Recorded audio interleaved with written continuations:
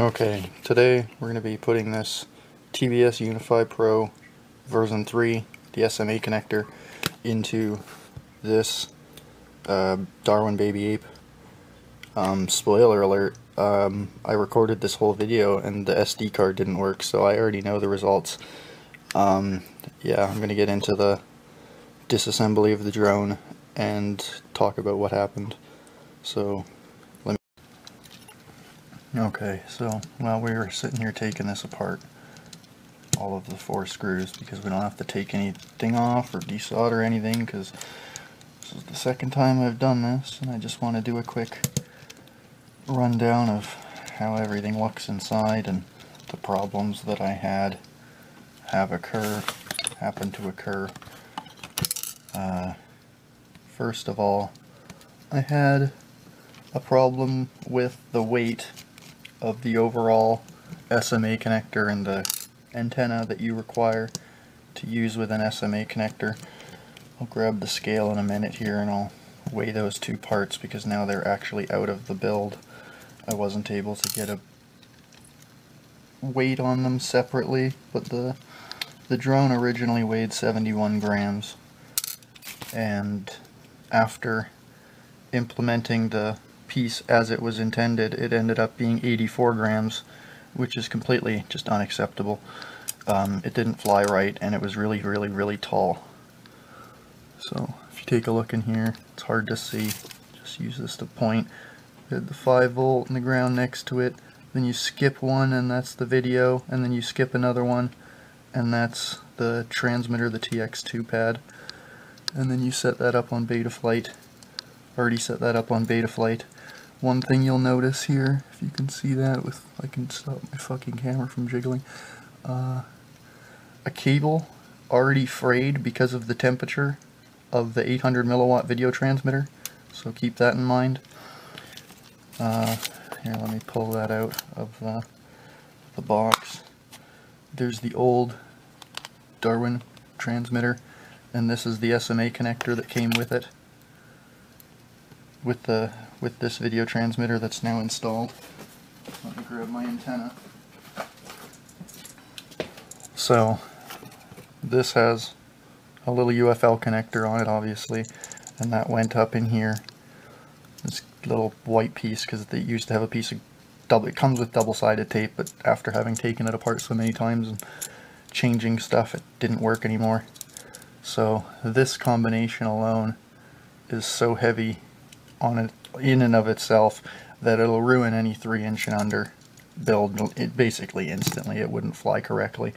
From what I tried to get my point across when I thought I was talking to the camera when it was even though it wasn't working, was that immediately after the first 30 seconds of flying, it wasn't flying correctly. That's fine. But after coming back in and making a decision to go back to the antenna that comes with the baby ape, so you have a UFL connector that came off of here. Where's the UFL? Finger on it? Right there. Little button. And this antenna is actually where it belongs now. This is how they come pre-configured out of the box. So I just put everything kind of back together. Sorry for the wiggly camera, I'm touching the mount. Everything back through. One problem that I had was that, it's hard to see in there, you have to cut back the initial, this comes pre-wrapped without this white piece on there, and the initial piece had this black goop over the UFL connector, if that makes any sense. If you look the piece up, you'll see exactly what I'm talking about. And it had that plastic shroud. So this plastic shroud, there was a second one in the box, and I used the second one after cutting off the first one to remove this, to try to use this the original way. What I had to do was I'd fish this through there and mounted this solidly with zap straps to this piece, and had to basically, because I had to fish this through for security reasons, I already had to disconnect the UFL, defeating the purpose of that black goo. after I was done with that and putting it back together, I quickly realized that that wasn't going to work. After setting it up and flying it, I tried to have recordings of me, you know, oh look at me, here I am on beta flight, showing you how to set it up, but that's gone because this SD card, you know, it just decides that you can watch the playback on this camera, but so help you God if you can plug it into a computer and actually use your footage. No, that would be too much. So I had to remake this whole video on this graphics card or SIM card or whatever the fuck you want to call it.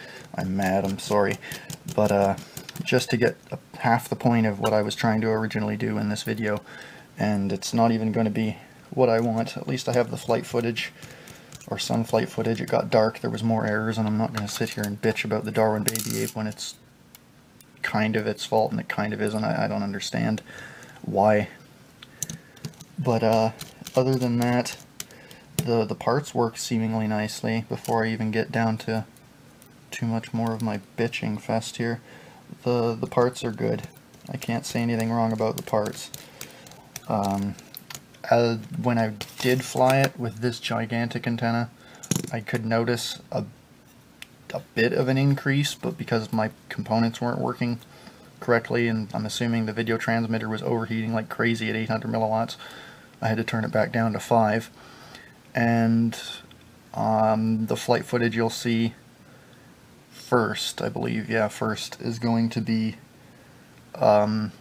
where I have a really fucked up link quality on the Express LRS. Fun story, the Express LRS decided it wasn't connected today, because that happens with this drone in particular. Don't ask me why. But I had to rebind it just because, which isn't actually that difficult. All you'd have to do if you have this beta FPV receiver is plug it in 2, 3, and then hold it in, put it all the way in the third time, and then it'll start flashing. And then you click the bind thing on the back of your remote. But after I did that and took it for a test flight, it felt much better. Everything was working.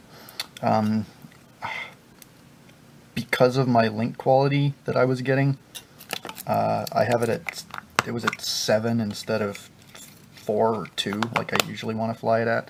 I think it should be 250 hertz, and I must have messed something up while I was going through my remote settings, turning it up to something else. But yeah, I was at like 7 out of 7, or yeah, 7 over 100, and then as I was going towards the crane today, it wasn't having it. I don't know why. Other than the reason other than it was too low of a refresh rate or too high of a refresh rate. I don't remember right now. I'm complaining again. Probably gonna have to remake this.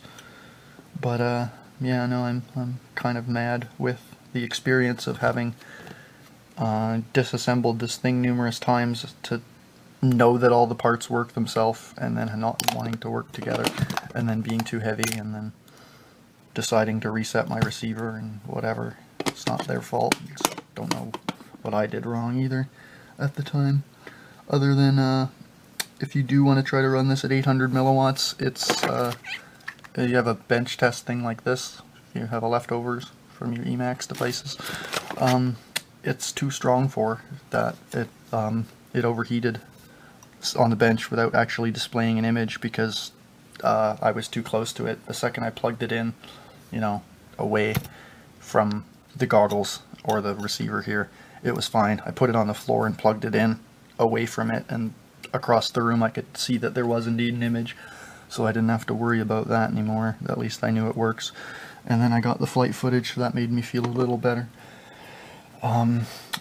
In the flight footage, you'll notice that the way that the image breaks up is definitely a lot nicer. I'll be able to show you a clip of the range test that I did with this thing back when I got it, and you'll see the difference in the way that the image breaks up. It's going to be pretty significant, I feel, or at least you feel it to be so while you're flying.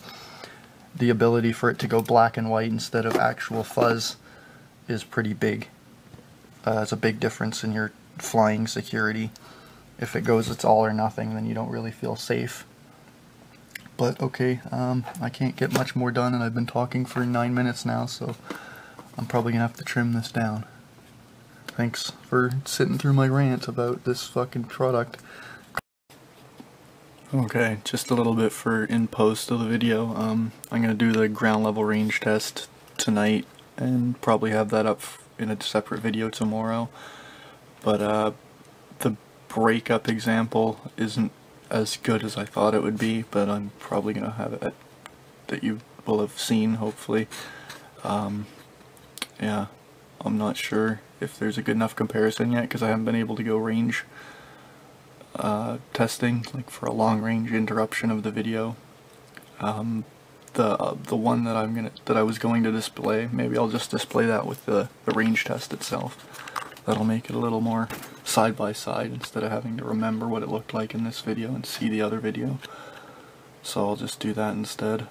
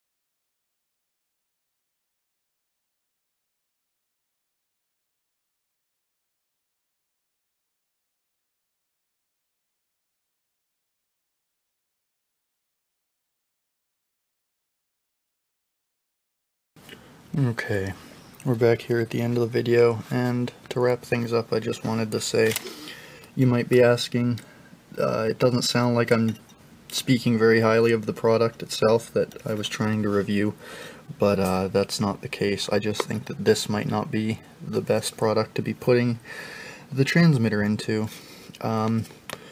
Keep in mind that using the SMA connector that comes with it is not a big deal.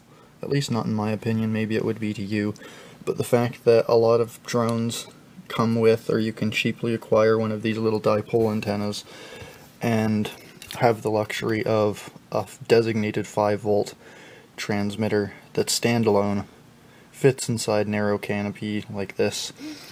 If you could find a frame that maximizes airflow, I bet you I could squeeze it into one of these Tiny Hawk frames I have sitting around and build something out of that as well. Maybe I'll buy another one of these in the future, or maybe this Darwin baby, maybe the baby will break and I'll just gut it. Who knows? We'll have to, only time will tell. But if you were thinking of buying this video transmitter for the 800 milliwatts, definitely suggest that you look for a better frame, or maybe just a better design to be putting it inside of, rather than cramming it into a Darwin baby ape.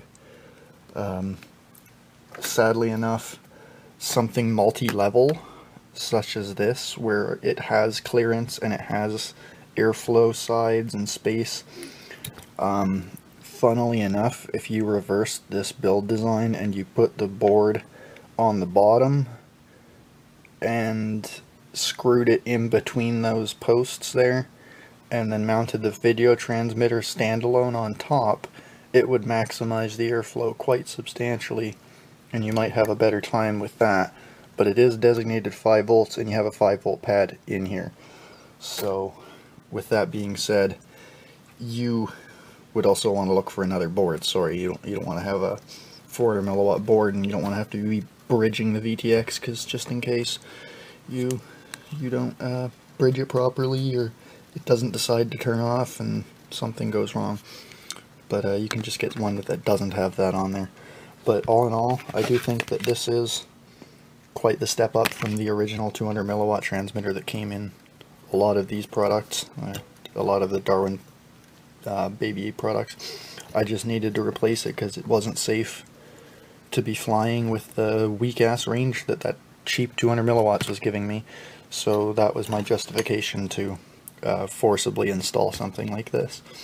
You're saying to yourself maybe, oh, you could have installed something that was more than 5 volts. You could have went with a whole 6.5 or 7.2 volt transmitter. Yeah, I could have, but we're not gonna, because I technically wanted to test the claims, the outrageous 800 milliwatt claims.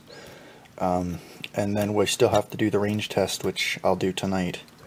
But other than that, we're going to wrap this up here until we have the range test ready to show you guys probably tomorrow or the next day, depending on the weather, because I can't be flying this up the street in the rain.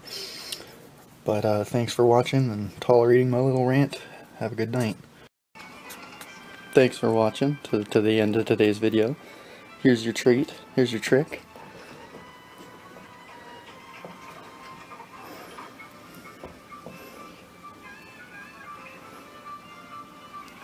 And there's his treat.